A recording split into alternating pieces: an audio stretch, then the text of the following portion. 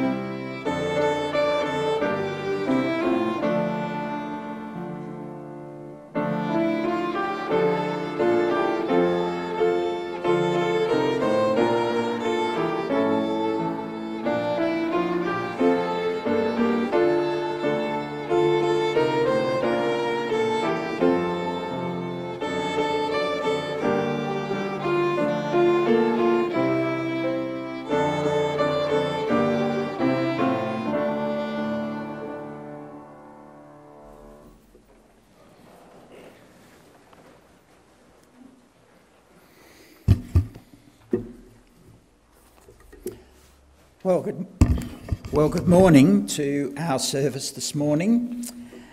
Welcome to you all. We have some visitors. Sheena Smith's daughter and granddaughter, Elaine Dayton and Lucy, so welcome to you. And Gail Cresswell is visiting from Derby Boab Network, so welcome to our visitors and any others whose names I don't have. And a special welcome to those wherever you may be who are watching the service on live stream. A couple of announcements. Next Sunday is the last opportunity to return your National Church Life Survey. I'm presuming most of you have returned them, but please, if you haven't, please bring it next Sunday because we want everyone's input, not only your views on the church as it stands now, but on what your hopes and aspirations for the church of the future. So please don't forget to, if we don't get your form return next week, your views and opinions won't be counted. The other exciting announcement is that we have now selected a new office administrator secretary. Her name is Marika Leonard, and she came to us with a very impressive CV and with all the personal qualities and attributes that we were looking for to fill that important role. So Marika will be starting on the Tuesday after Anzac Day, and Kathy will be with her for a short while to ease her into the job. But as time goes by, you'll all have the opportunity to meet her, and I know you'll all make her very welcome. Thank you.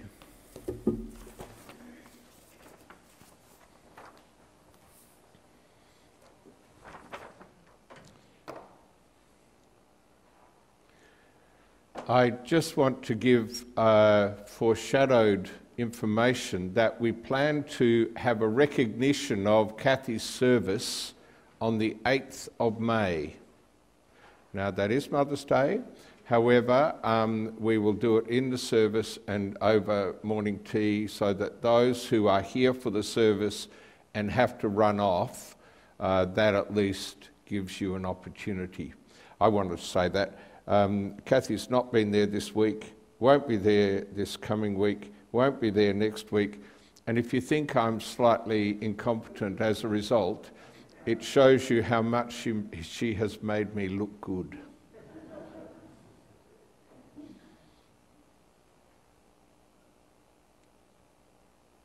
Peace be with you all.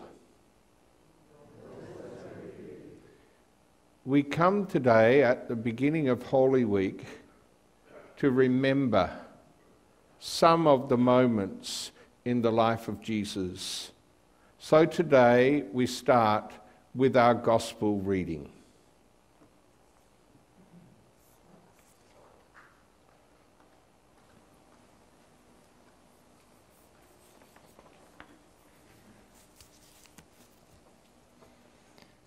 The Gospel reading is Luke chapter 19, verses 28 to 40. Jesus went on ahead, going up to Jerusalem. When he had come near Bethphage and Bethany, at the place called the Mount of Olives, he sent 2 of the disciples, saying, "Go into the village ahead of you, and as you enter it, you will find tied there a colt that has never been ridden. Untie it and bring it here. If anyone asks you, 'Why are you untying it?' just say this, 'The Lord needs it.'" So those who were sent departed and found it as he had told them. As they were untying the colt, its owners asked them, "Why are you untying the colt?" They said, "The Lord needs it." Then they brought it to Jesus, and after throwing their cloaks on the colt, they set Jesus on it. As he rode along, people kept spreading their cloaks on the road. As he was now approaching the path down from the Mount of Olives, the whole multitude of the disciples began to praise God joyfully with a loud voice for all the deeds of power that they had seen, saying, "Blessed is the King who comes in the name of the Lord, peace in heaven and glory in the highest heaven." Some of the Pharisees in the crowd said to him, "Teacher, order your disciples to stop." He answered them, "I tell you, if these were silent, the stones would shout out."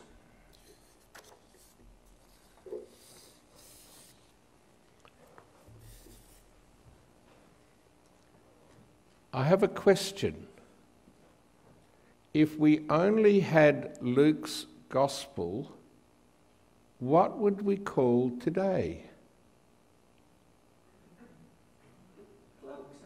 Cloak Sunday has been suggested. Some people imagine Stone Sunday because Luke is the only one who says, if these people didn't cry out, the stones would cry out. It's interesting, isn't it, how when we read a particular witness to Jesus, we often import other material from other Gospels. We come today to the end of the Lenten journey now that Jesus has reached Jerusalem, although, as we heard, he stopped just outside and then he entered the city. And if you know the events of the week, he kind of comes in and out of the city from the Mount of Olives. And during Lent, we have talked about Jesus, who talked about giving ourselves that we might find ourselves. And we've had this image of life flowing out through Jesus. In our slide earlier in Lent, we showed a distance between the cross as the ultimate destination of Lent and the road. At that point, the road could have gone in other directions, yet Jesus continued to go towards Jerusalem. As we have had each Sunday of this season, the possibilities have narrowed. And on this Sunday, it's only a tiny little gap. So what we have seen is a decision, a choice that Jesus made to travel a particular road to Jerusalem, knowing what would happen there, and nevertheless sticking to the purpose. Palms were used in various ways in ancient Judaism. The Psalm 118 speaks of bringing branches when you come to the temple. After the Maccabean revolt, when the Jews took Jerusalem again, palms were a sign of victory. So there are many things in the background of this image. However, Luke only speaks of them putting their cloaks. This is a reminder of the anointing of King Jehu, and after he was anointed, the people, to show their acknowledgement of Jehu now as anointed king, had put down their cloaks so that the king could pass over them.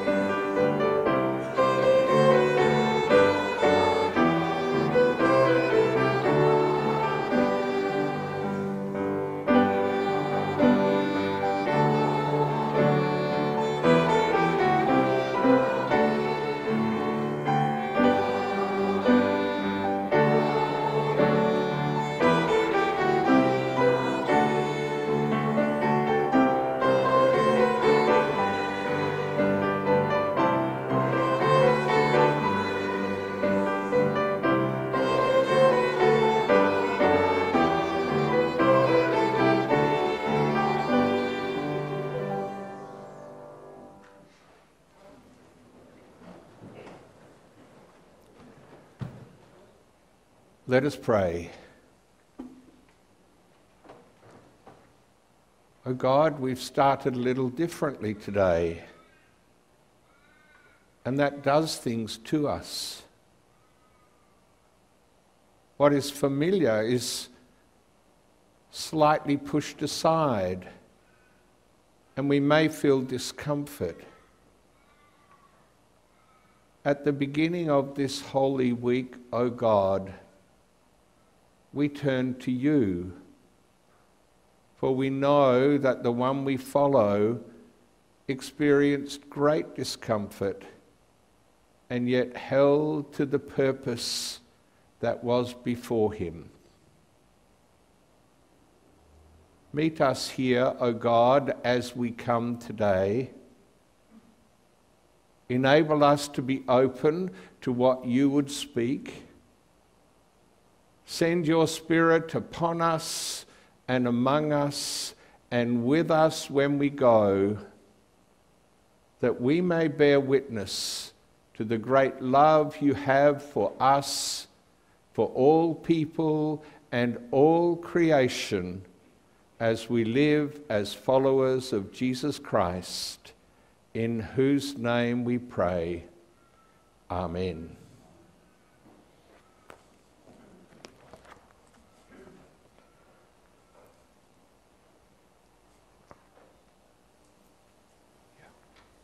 Sorry, we have a bit of an issue today where our sound person is also reading.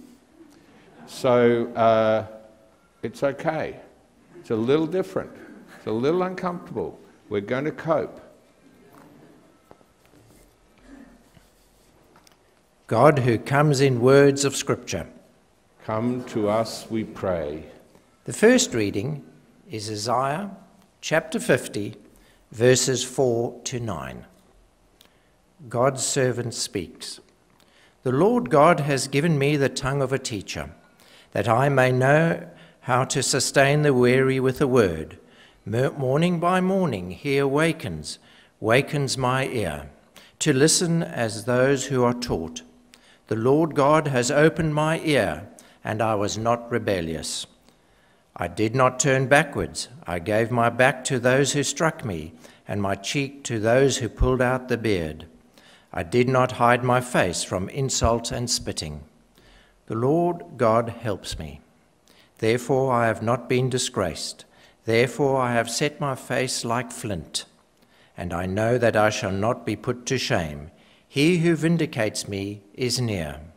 Who will contend with me? Let us stand up together. Who are my adversaries? Let them confront me. It is the Lord God who helps me. Who will declare me guilty? The Gospel reading, the second reading is Philippians chapter 2, verses 5 to 11. Let the same mind be in you that was in Christ Jesus, who, though he was in the form of God, did not regard equality with God as something to be exploited, but emptied himself, taking the form of a slave, being born in human likeness, and being found in human form. He humbled himself and became obedient to the point of death, even death on a cross. Therefore God also highly exalted him and gave him the name that is above every name, so that at the name of Jesus every knee should bend, in heaven and on earth and under the earth, and every tongue should confess that Jesus Christ is Lord, to the glory of God the Father. Show us your will, O God.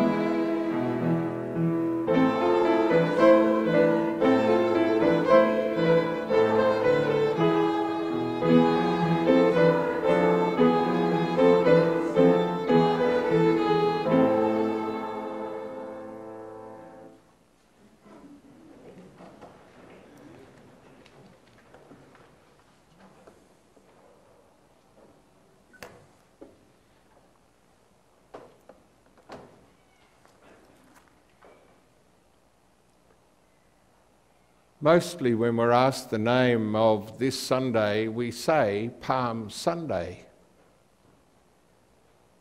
It's interesting, isn't it, how that automatic response has been built up over time. It has very specific associations for many of us. And one of the things that kind of process illustrates is the way our automatic understanding works. We can't possibly keep everything and thoughts about every part of what we do in our mind all the time. We need our automatic thinking. It's valuable. And yet, it can also so shape us that we miss things, that we almost forget things. Our automatic ways of thinking and being are built up gradually over time. In a sense, they're the result of choices, although some of the earliest ones, they're the result of the choices of parents rather than our own. Similarly, we have choices that come to us as a result of going to school and participating in other institutions, including the church. The theme of choices struck me when I was thinking about our texts. The whole of the Lenten journey, as Luke tells it, is a choice to go to Jerusalem. A capital C choice, if you like. And along the way towards that destination, there are a whole series of, if you like, small C choices. In the background of the story is a variety of biblical texts. Not only when Jehu was anointed and they put their cloaks down, but also when the prophet Zechariah speaks of the coming of the Lord, he speaks of God coming to the Mount of Olives. So the Mount of Olives was a place of significance. And it's no accident, I believe, that Jesus chose that location to be the place from which he entered the city. When David determined that Solomon would succeed him as king, he arranged for Solomon to ride his own donkey into the city over the Kidron Brook, so that people might see, here is the new king on the old king's donkey. It was an affirmation that he came in the name and in the place of the king. All of this is in the background of the coming of Jesus. It's significant not only because Zechariah says that it was a donkey, it's also a contrast.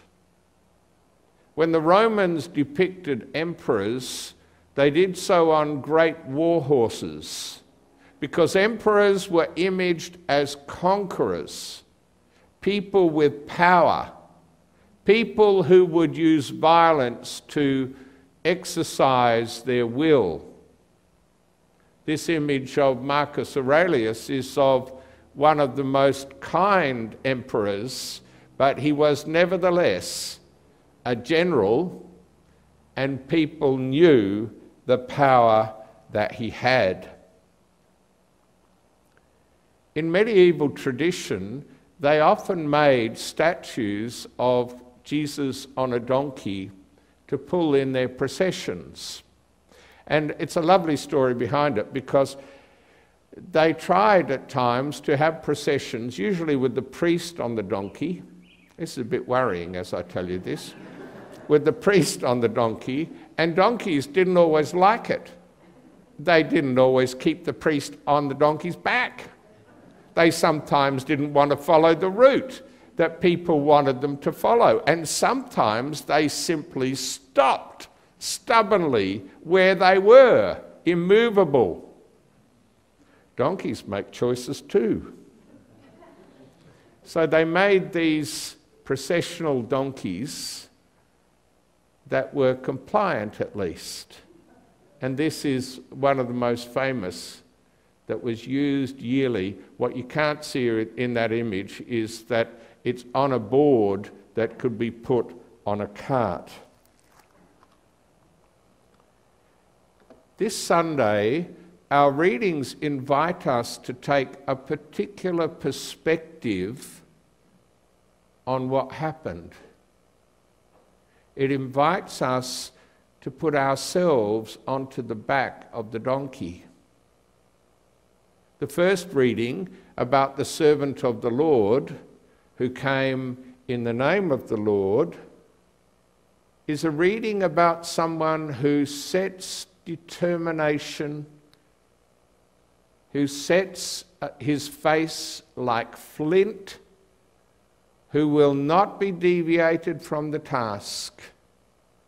But there is something really striking about that one. First of all, it says in the text that the servant listens, makes a choice to turn to God. The servant learns as a result of listening and then is able to teach. To teach what? How to sustain the weary with a word.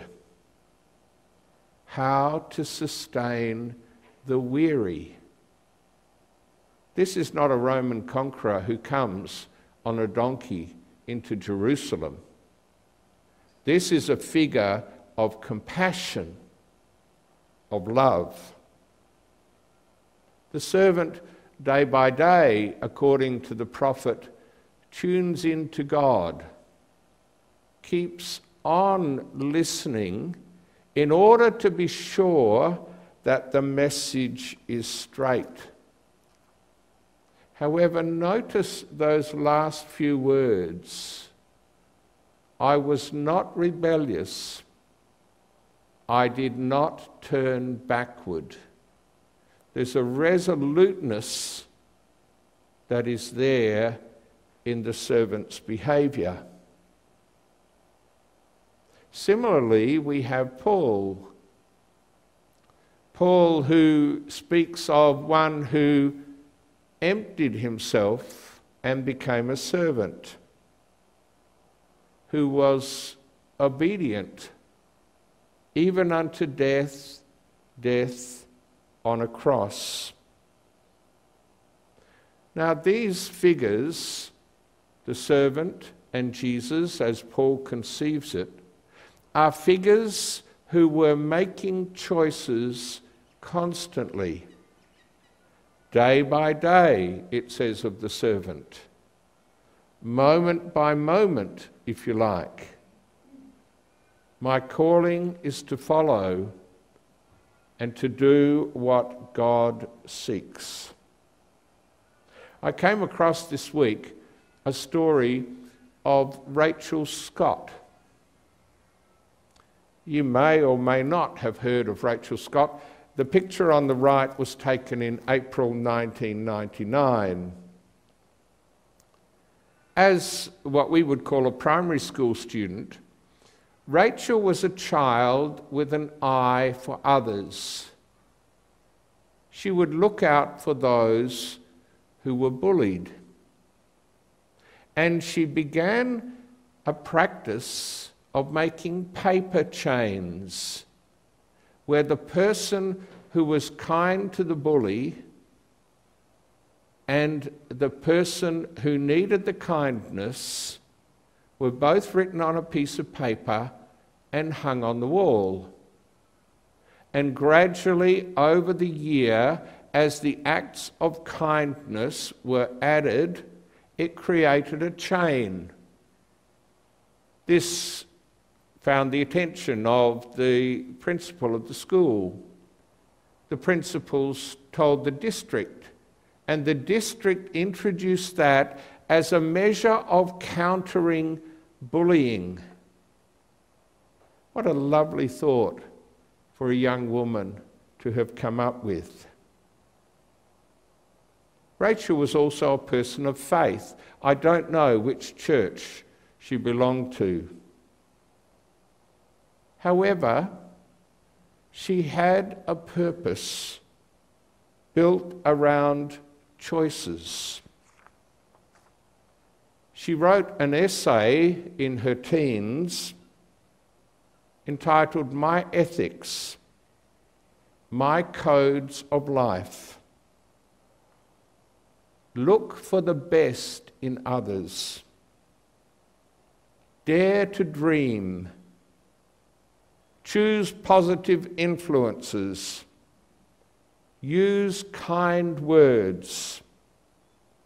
Start a chain reaction of kindness. She was always for the underdog, I read. One of the ways she expressed it is in this saying, don't let your character change colour with your environment. Find out who you are and let it stay its true colour. Again, this image of self-awareness and making choices and building a character. Rachel was a young woman who had a sense that she would make a difference to the world. When she was in her early teens, not entirely with the approval of her parents, she drew her hands on a piece of furniture. These hands belong to Rachel Joy Scott and will one day touch millions of hearts. Rachel Scott was probably the first of the school students shot at Columbine High School. There was a pattern her brother reported, having been in the library and seeing people shot. The shooters first mocked the students and then shot them. Going through Rachel's possessions after her death, and in some of them they didn't open for up to a year, which is entirely understandable, she wrote this in her journal: compassion is the greatest form of love humans have to offer. I have this theory that if one person can go out of their way to show compassion, then it will start a chain reaction of the same. People will never know how far true kindness will go. Rachel Joy Scott. A photo taken 2 days before she died. If you want to weep a bit this week, Google her name and look at parts of her funeral. Trying to find some meaning out of her death, her brother Craig and her father and other members of the family had begun a movement called Rachel's Challenge, where they go around to schools and they talk to children about bullying. They invite them to think about expressing their appreciation for one another and for affirming one another. In other words, they are inviting the students to cultivate choices which reflect compassion. This, I believe, is what our readings invite from us this week. To take the view from the rider of the donkey. People might think of you as important, but for Jesus, the most important thing was that he would show love for people. Rachel Scott, in her youth, died at 17, had the mind of a servant. The choices she made included to cultivate awareness of others, to notice who's overlooked and try to include them, and in particular, to care for those who were bullied. Each little choice built up to develop a pattern and a character which has become part of her biggest influence. Choices, navigating our way. And I thought about Rachel as I was reading a particular part of the novel which I've been reading this week. And in the novel, an older man is driving a younger man, and they stop at lights to allow a person with blindness to cross using a stick. And the driver says to the young man, "What is he doing?" And the young man said, "He's working out where not to walk." Working out where not to walk. So often our choices are affirmative, but they also involve what not to do.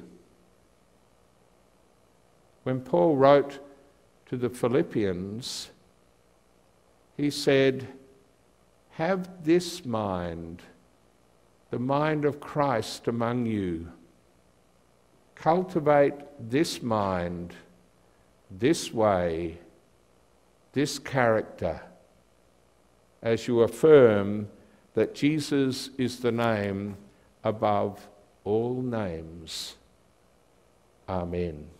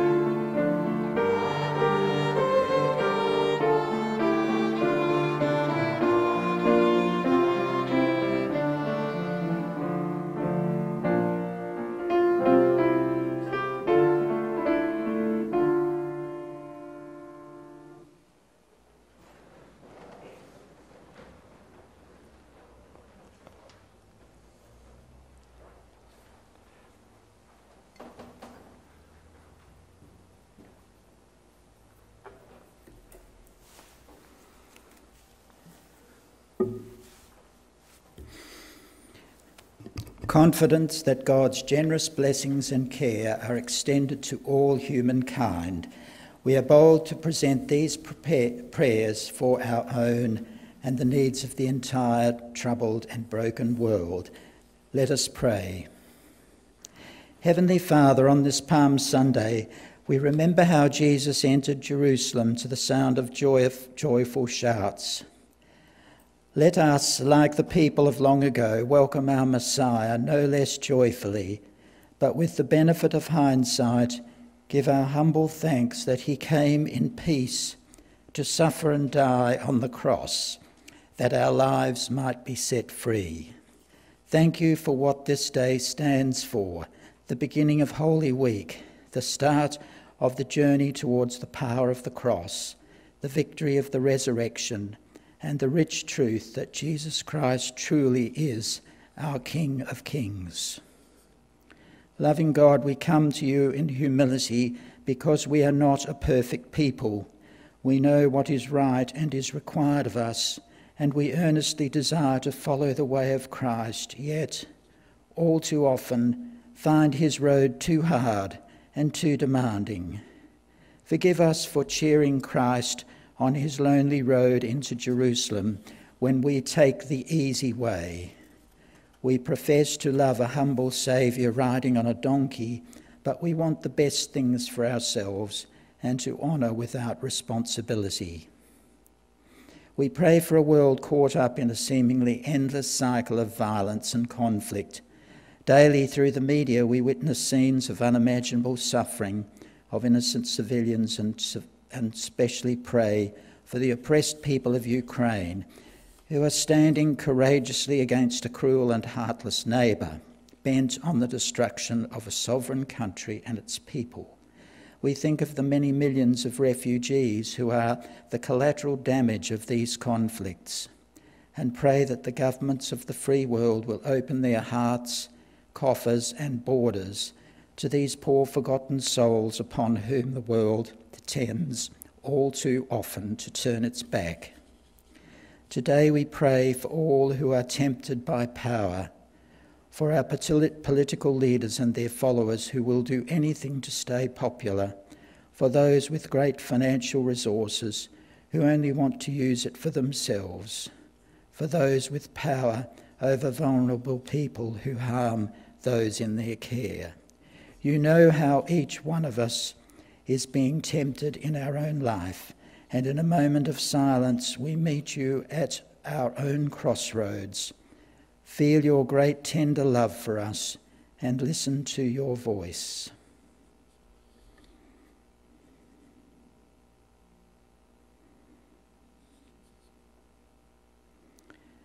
Grant us, Lord, a vision of your world as your love would have it, a world where the weak are protected and none live in hunger, sickness, poverty or want of any kind.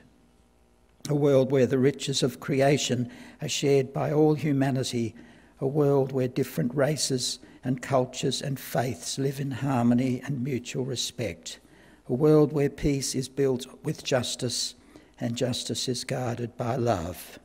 Give us the inspiration and courage to build such a world through our Saviour Jesus Christ, and to God be the glory. This morning we particularly pray for the Wellington Regional Ministry comprising the Bunbury, St Augustine and Waterloo Uniting Churches and the Defence Force Chaplaincy. And in our own congregation we pray for the Ladies' Book Club and the Know Your Bible group. Like the people who greeted Jesus as he entered Jerusalem and later pronounced, "Crucify him," we also are fickle people who often deny Christ in our thoughts, words and deeds, and humbly pray for your forgiveness. As we journey with your Son in this week of remembrance and hope, help us to understand you and your love for the world more clearly. Transform us by the saving knowledge of the sacrifice of Jesus Christ, and prepare us for service in your kingdom. Through Jesus Christ our Lord we pray. Amen. And now, Heavenly Father, gathering our prayers and praises into one, give us the grace to live according to your will through the prayer our Saviour taught us. Our Father in heaven, hallowed be your name. Your kingdom come, your will be done on earth as in heaven. Give us this day our daily bread. Forgive us our sins as we forgive those who sin against us. Save us from the time of trial and deliver us from evil. For yours is the kingdom, the power and the glory, forever and ever. Amen.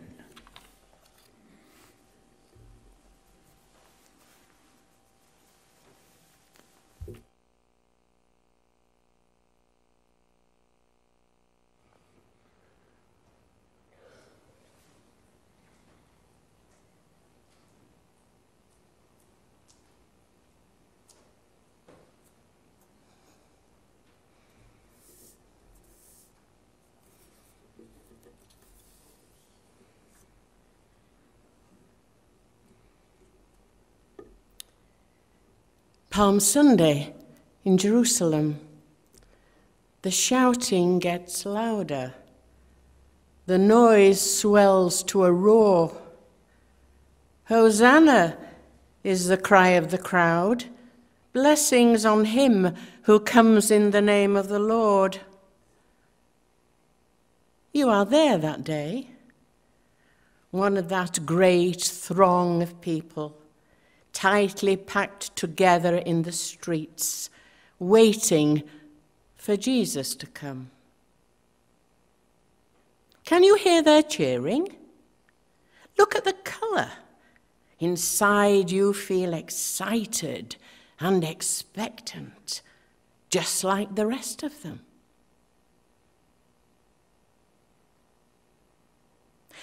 Oh God, here he comes now.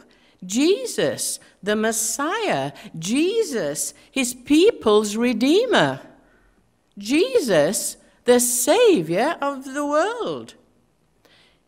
You join in the cheering as well, caught up in the excitement of the moment. You also shout, Hosanna.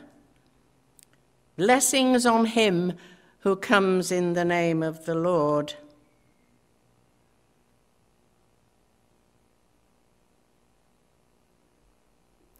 As Jesus passes, riding on the back of a donkey, he is smiling. For one brief moment, among all the people in that crowd, he catches your eye. No words are exchanged, but his look says everything. Because clearly, he understands how you feel. And under your breath, there are a few words you keep on repeating over and over again. You whisper them silently. Over and over again, some words that you want him to know. Say them to him now, as your eyes meet his. Say them to him now, as his eyes meet yours.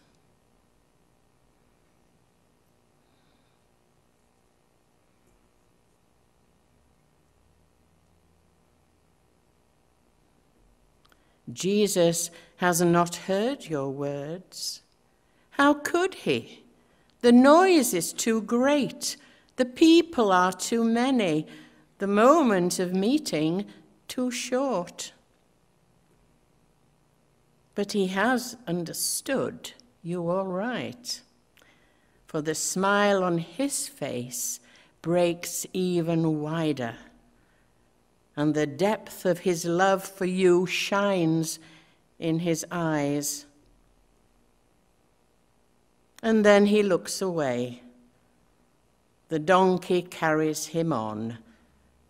Others like you will shout their praises, Hosanna, Hosanna, Hosanna. Blessings on him who comes in the name of the Lord.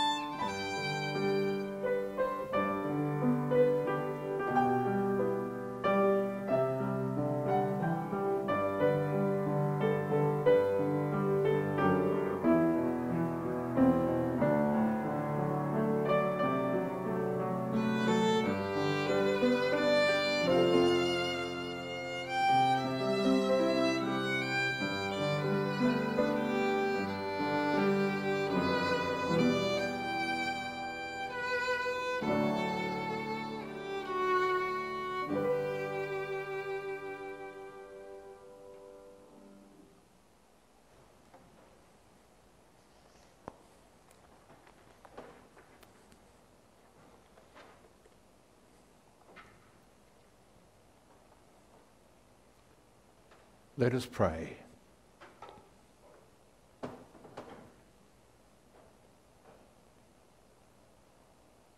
O God, this story touches us as we think of people we have known who have suffered, and at times of our part in that suffering, or ways in which we have held back. This story touches us as we think of the many busy aspects of that crowded city, and we think of the many things which crowd our minds and memories, which may keep us from what is central. The story touches us as we think of ways in which we are glad of affirmation and yet are not glad of the effort and energy that is required of us at times. In this mixture, O God, you come with love and compassion. You promise us forgiveness. You call us to be a forgiving and compassionate people. And we thank you that in Jesus Christ we are forgiven. And that whatever we may feel at any particular moment, undergirding us always is your love and compassion. Hear us, for we pray in the name of the servant Christ. Amen. As far as the east is from the west, so far I have removed your sins from you, says the Lord. Hear the words of Jesus Christ for all of us. Your sins are forgiven. Thanks be to God.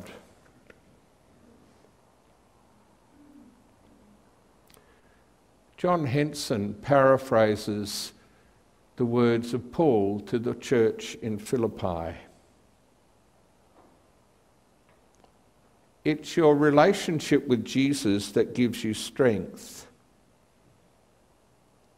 It's God's love which holds you when things go wrong.